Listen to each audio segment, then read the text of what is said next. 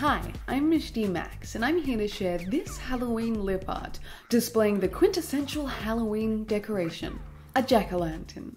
I created this pumpkin with neon shades, and as an extra spooky element, it glows in the dark and eerily floats in the looming blackness. Before I started, I prepared my lips by moisturizing and priming, and as I'm in the mood for some eye candy this Halloween, I'm wearing my new Princess Pinky Twilight Reborn contacts in red. I have a discount code for contact lenses from Pinky Paradise in the description box, with all the links and details. It's not an affiliate link, but it makes me look spiffy if you use it. I began by sketching out the shape of the pumpkin's body on my top lip with a white pencil, curving it at my cupid's bow and swooping it down to meet my bottom lip, then scooping out the butt of the pumpkin along my lower lip's perimeter. I plotted out the triangular eye holes placed either side of the upper space and added some jagged angular cuts in the middle of the bottom lip for the mangled menacing teeth, leaving an open space for an animalistic open maw. Mwahaha. Next, I pulled out the Kryolan UV Aqua Paints and chose the UV yellow shade and mixed it with some MAC Fix Plus spray and an eyeliner brush until it was a gory, gruesome consistency on the back of my hand. Then I slashed it over the triangular holes, carefully making the edges of the cuts honed to a sharp edge, and poured the bright yellow horror into its eyes. I moved down to the teeth and hacked out the demented shape with short stabbing strokes to finally fill it in so it looks like an unholy and unnatural glow is emanating from the carved shapes, as if powered by a sinister source.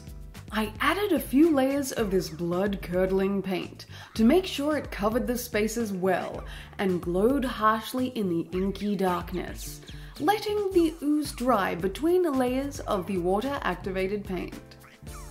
And for the next thrill, I spilled some more MAC Fix Plus into some of the Kryolan UV Red Aquacolor paint and scraped at it with an angled brush to squelch out the sanguinous-like but overly neon hue until I have the right consistency to wreak some mayhem and fill in the outer bulk of the pumpkin skin.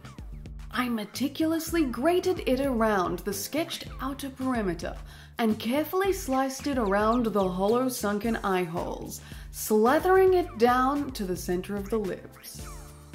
I skirted it across the bottom section and filled in the rest of the half circle, pedantically flitting around the lacerations of the mouth shape, using the pointed tip of the angled brush to keep everything razor-edged sharp.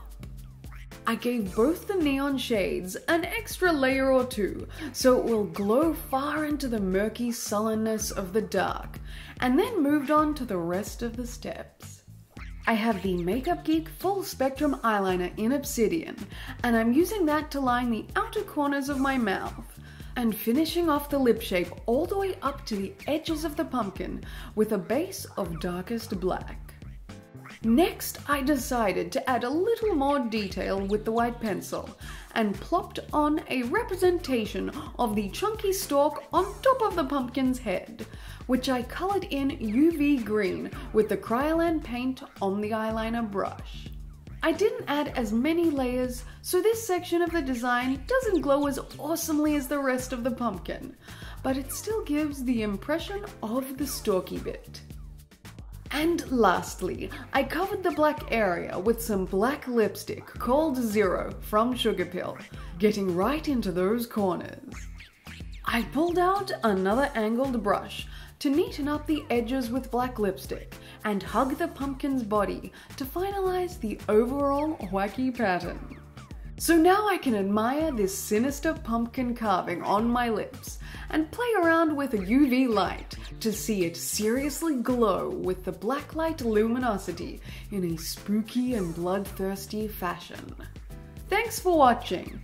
I hope you enjoyed this spine-chilling Halloween tutorial, and don't forget to subscribe for more videos.